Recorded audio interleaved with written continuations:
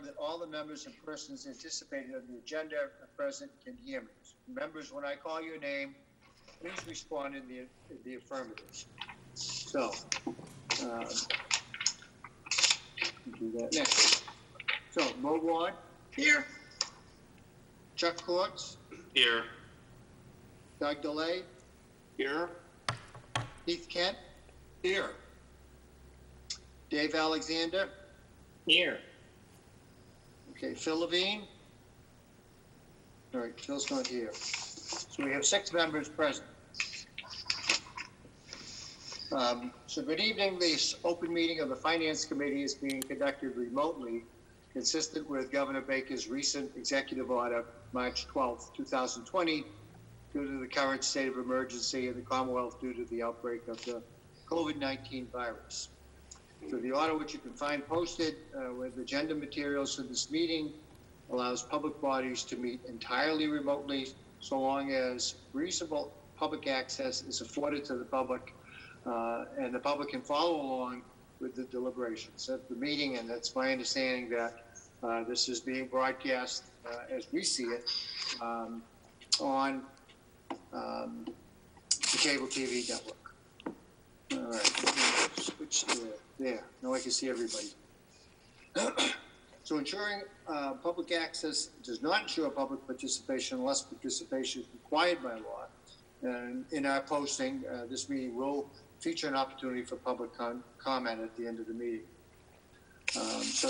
Our meeting is being conveyed by video conference via Zoom on the town's, as posted on the town's website. Please note that this meeting is being recorded and some attendees are participating by video conference. Accordingly, please be aware that other folks may be able to see you, and take care not to screen share on your computer. Anything you broadcast may be captured in the recording.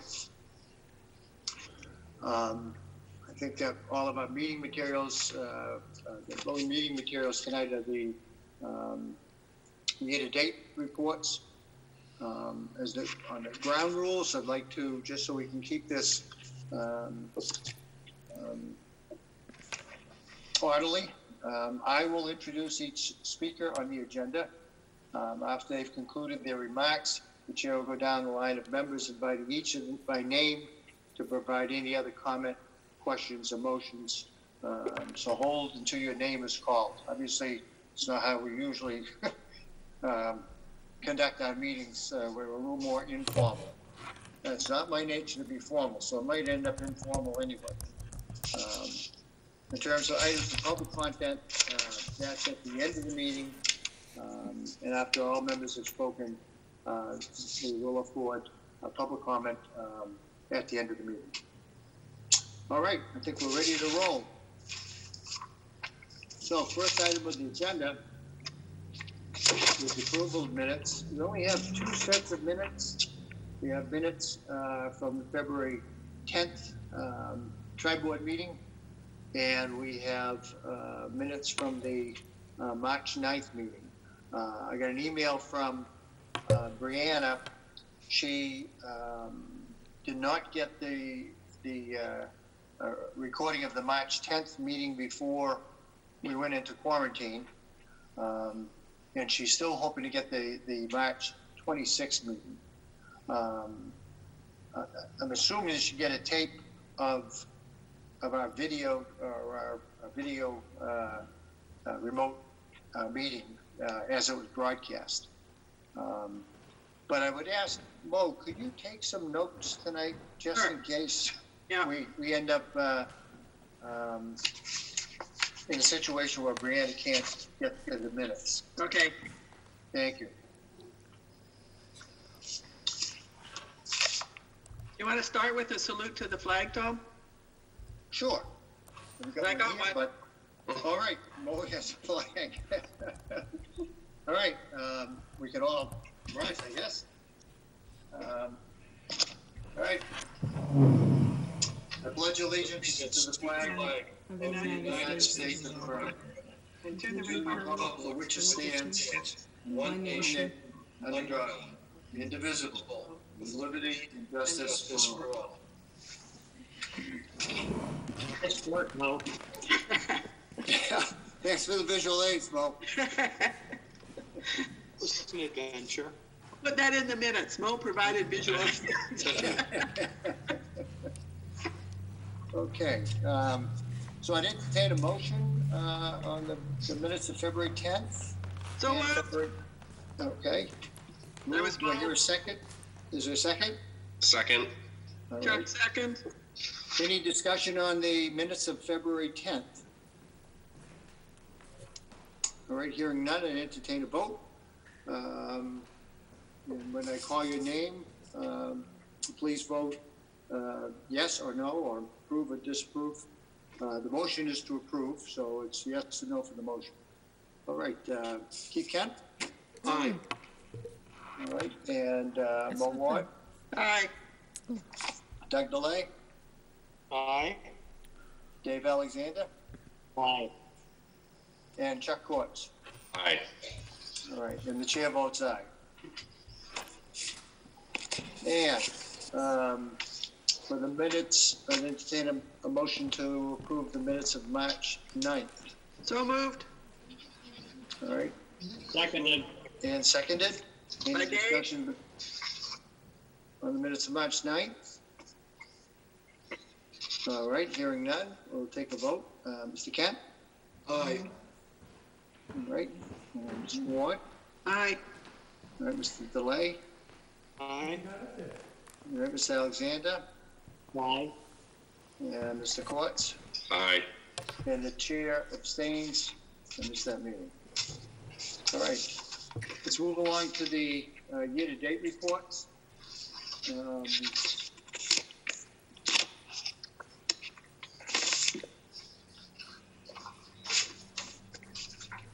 This was a month where we got the expense reports, but not the revenue reports. Joanne added several notes to the reports that I thought were helpful. I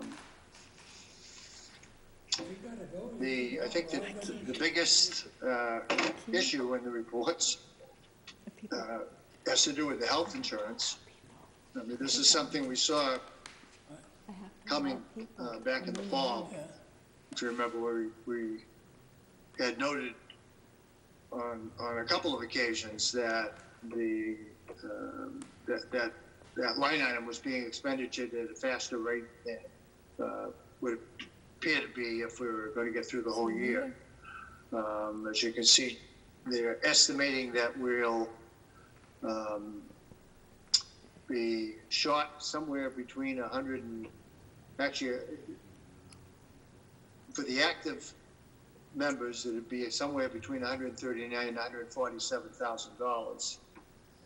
On the retiree side, there's an estimated overage of about $29,000.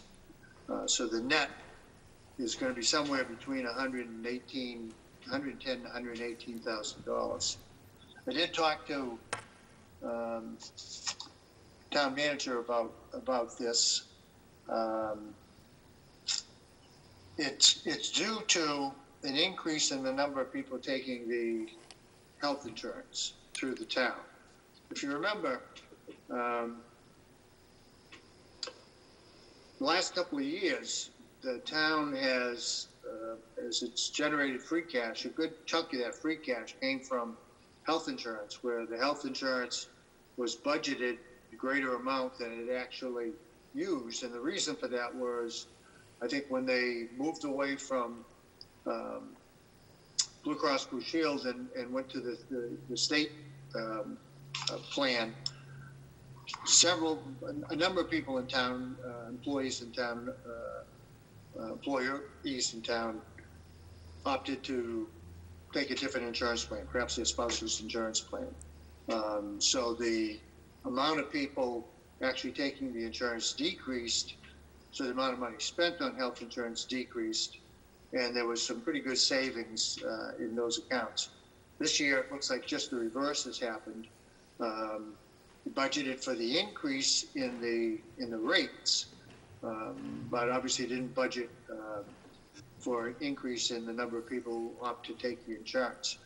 I'm not sure when the opt-in date is and how that works exactly, but, clearly the number gets put together in December, January on a projection, and the opportunity for new hires and other people to take advantage of the insurance is still out in the future when he puts that number together. So that's where we are with that. Comments, thoughts? If you just raise your hand, I'll call on you. Bo? I just think we should give Joanne a shout out because I really like the errata sheet that she did at the beginning. It helps a lot. I will give her that feedback. Yeah.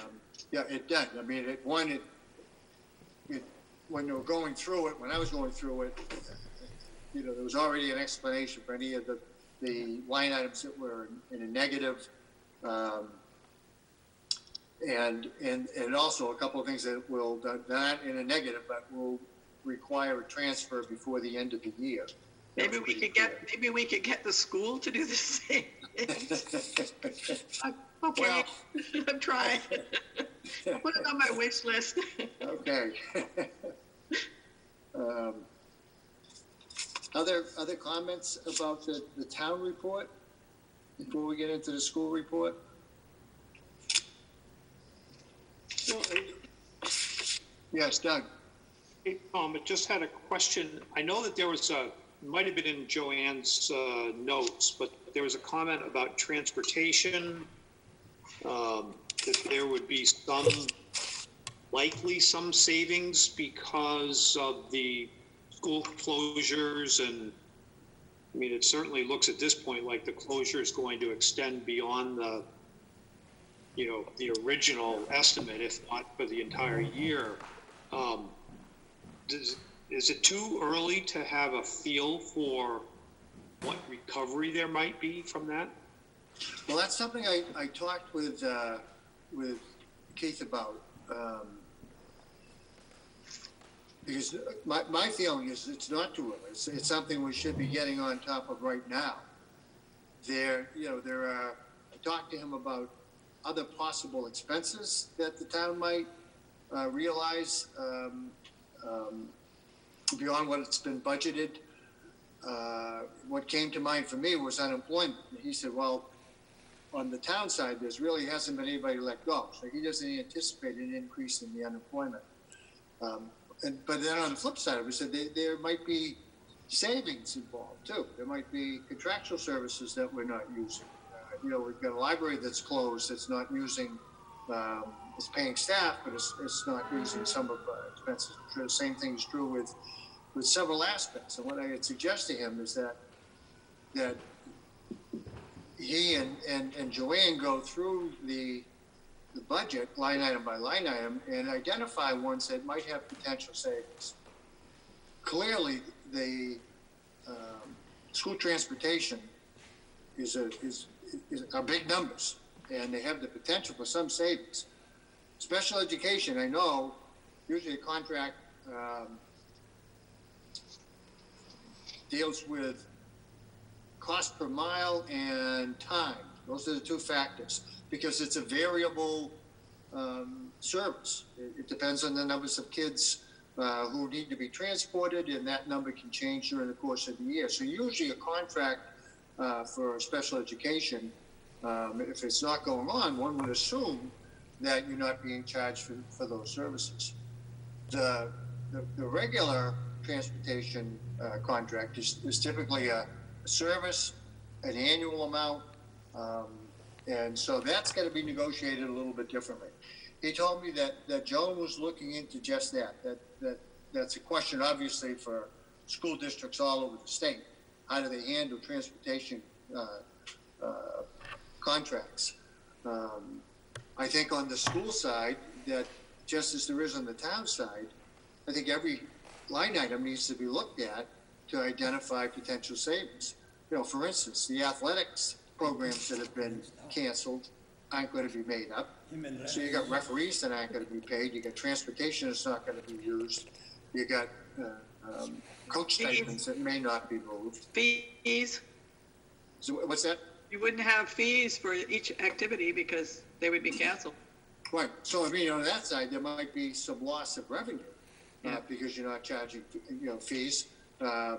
So, I mean, I think it's important now, we've got 1 quarter left in the fiscal year for both the schools particularly, because I think that you're gonna find that there are more expense accounts that are impacted by the closing of the schools than might be true on the town side, because most of the services are still being provided one way or another. But I think that's going to be done. The year-to-date's not going to make any sense, particularly on the school side, if some things are frozen in place. I mean, there are contracted services for special education programs. So I think that's something that's got to be looked at. Statewide, go ahead, Mo. I think that's going to be a catch-22 because some of our contracted services is also paid through the feds and the state, and we won't be getting that reimbursement because we haven't used it.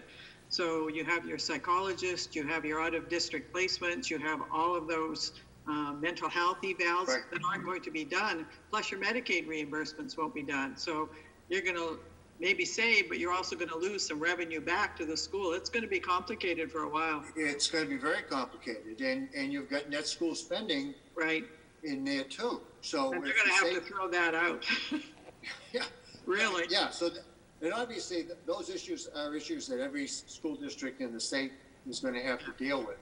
I just think if we can get ahead of it, and the school department can get ahead of it, in beginning identifying those areas, what are the revenues that might be at risk if services aren't taking place that those revenues were intended for?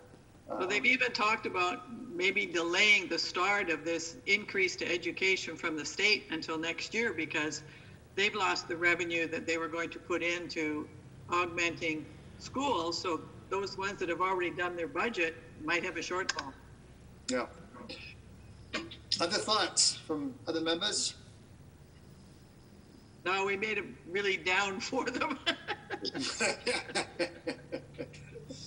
I mean, I think it's certainly the context of the comment,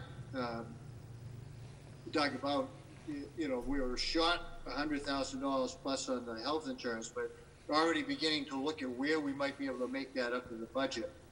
And that special education transportation, homeless transportation, both of those items are areas where if there's no service, there shouldn't be any payments going out.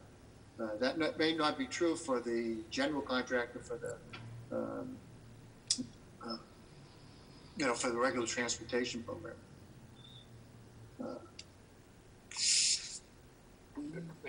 And then there's a few other things that you noted in there. There's a estimated surplus of about $25,000 in Medicare costs. They're anticipating about $54,000 in veterans costs, although that may change between now and the end of June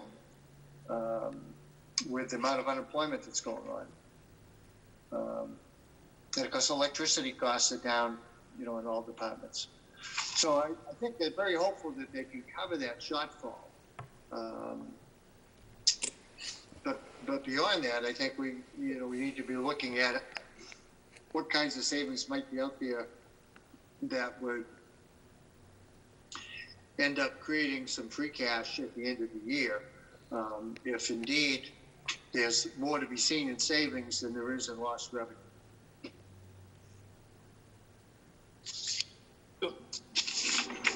Yes, Doug.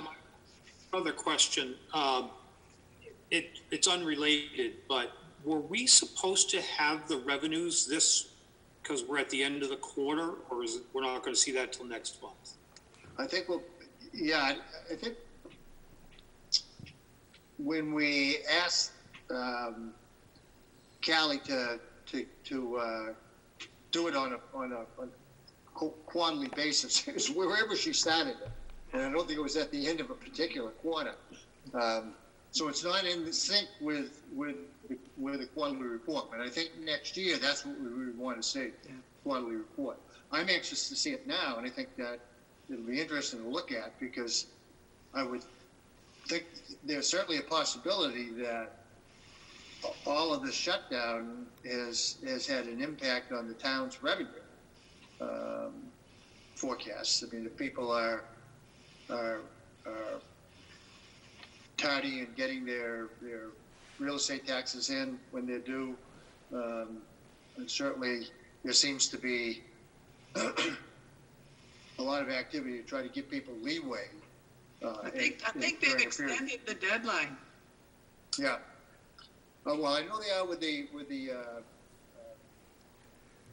personal income tax. Yeah.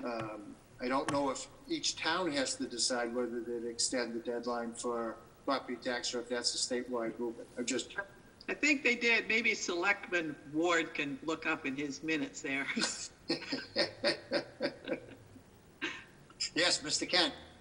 Question, Mr. Chair, talking about different parts of our town looking to save money during this time. Do we know, Mr. Chair, if places such as our public schools that have a high oil usage for heat, do we know, for say, is there the possibility that they've turned down the current operating temperature in the schools since they don't have to heat it for children and teachers right now? Mm-hmm. Yeah, I gotta presume that they're doing what they can to reduce their expenses with that. Electricity is another one, Keith. So we'd hope to see some savings, in those areas. Sorry, go ahead. I was thinking places like the school, the public library, things like that, that hopefully they turn down the temperatures. I'm not saying they didn't. I'm just saying hopefully they did to save on the oil costs. Yeah. Yes. The library is still open for staff. They're still going in periodically to do recording and cleaning and record whatever they are. But when they're gone, they do shut everything down. Excellent. Yeah, we're getting to the time of the year too, where you can truly shut things down. That's right. And still maintain, some level of comfort in the buildings. But it's a good question. And certainly, if they're not, they should be by now. Thank you. Other questions or comments on the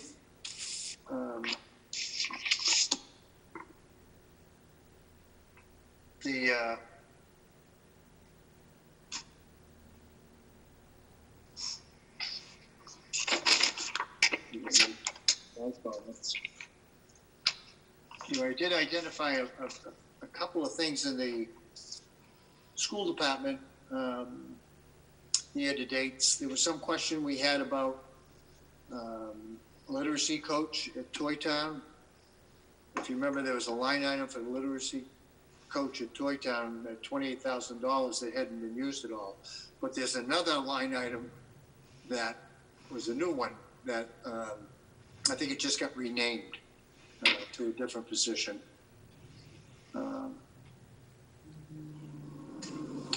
So I got a few questions. I'm not sure if there's Joan's around or if everybody's working from home over there, but I want to try to contact her, particularly to talk to her about the idea of doing some projections on expenses that may not be necessary and how that might impact revenues on the other side of it. And again, as I said, every school in the state's going to be dealing with the same thing. Right? The kids who are out of district placements, I don't know what those schools are doing to provide services. I assume they're doing the same thing that the public schools are doing, trying to do some remote programming. So it'd be good to know how that's being handled. All right. Any questions on the enterprise funds? Yes. This is Rick Ward. Just to bring up that thing about delay in paying taxes. Yeah, real estate and personal property taxes, which were typically due on May 1st, will now be due June 1st in town. And The deadline to apply for exemptions on taxes has been extended from April 1st to June 1st. And any additionally interest and penalties will be waived on any property and excise tax, betterment assessments, water or sewer bills with a due date on or after March 10th if payment is made by June 30th. So things have been moved down the road. Okay, that's good to know. So roughly a month down the road, and then Roughly a month. penalties out 2 months. Yeah, great. Good. All right, if there's no other questions, comments on the year-to-dates, we'll move on to the next agenda item, which is the postponement of the town meeting elections and the impact it has on the whole budget meeting, town meeting calendar. Again, I talked with Mr. Hickey about this a little bit.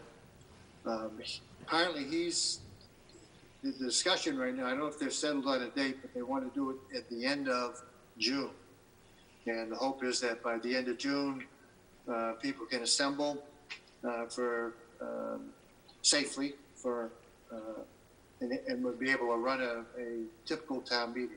At least that's the hope right now. So clearly our two immediate impacts. One, tonight we would have been reviewing the final warrant, but the date for the warrant's pushed out. So the warrant continues to be open. Its closure has to do with a certain number of days prior to town meeting. 45. 45? Right. Okay.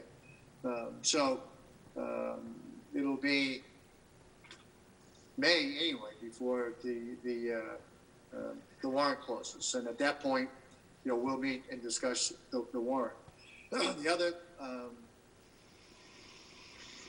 The other meeting is our public hearing, which would have been scheduled for a couple of weeks from now, and that obviously is going to be put off. I would imagine early June, 2 or 3 weeks before the town meeting. So it's going to throw us off a little bit. It means we don't have another meeting this month. I think the school department might be hosting a tri-board meeting in May. I think that's still up in the air right now. I haven't heard anything definitive about that. But it's out there. Yes, Ms. Ward. I just wonder the purpose of a tri-board meeting at this time, because we usually do the tri-board to sort of bring about the state of our finances, the state of where we're at in our budgets, but we don't know that, and we won't know that until we figure out what we're saving, what we're spending, what's come in, what hasn't come in, and it just seems like an exercise in futility to sit there and talk with all these folks on maybes. Well, yeah, I guess what I'm hoping, or was hoping, is that it would set a goal to get that information. Because I think, certainly, I think it would be helpful before town meeting for us to have that meeting. So I think in planning it, if school department doesn't think they could get that information by then, the town can't get that information, then I agree with it. I'd say put it off. But I think it would be helpful to have a tri-board meeting to discuss the impact on finances, both for this year or for next year, both. As long as we had information, because if we just hear it's going to impact, we know that. Yeah, no, that's a good point. I mean, just to sit down and say, well, we got all these questions and nobody has any answers. Nobody has any answers. Yeah. Not much of a reason to meet. All right, I'm not sure why I'm getting there. I am. Join the meeting? Yes.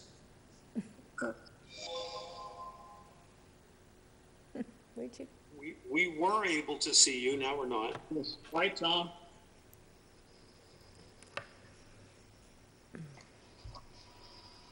Whatever you clicked on. We've lost our leader. There. Okay. Let's give him a couple of minutes to see if he can boot back up.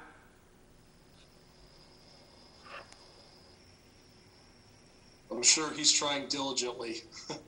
Linda, are you still there? Yes, I am.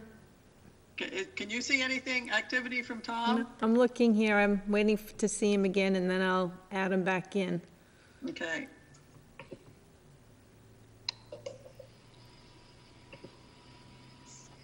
Maybe he took your comment to heart, Mo. If you don't have any issues, we just don't meet.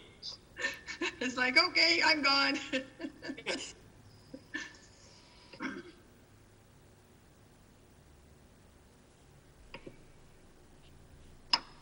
Madam Vice Chair, I was actually told earlier by a person who serves another town using the Zoom app, if they use the Firefox browser, they actually got accidentally booted off of Zoom more so than if they use something such as Chrome. So That could be. Well, we can keep going. I think we kind of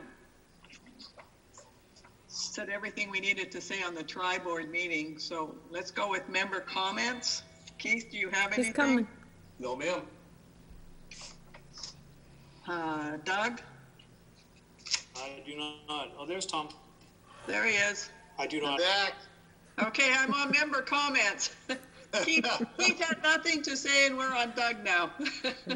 I don't know what happened. It's still on the learning curve. Talk about flattening the curve. I had no comment. Oh, No Yeah. comments from Doug? We're at Dave? No comment. Chuck? All set. The only thing I have is I just wanted to give a shout out to Tracy Murphy. She managed to snag a $50,000 grant for repairs to the senior center. So kudos to Tracy. Wow, great. Yeah, that was nice. So now, Tom, it's back to you for comments.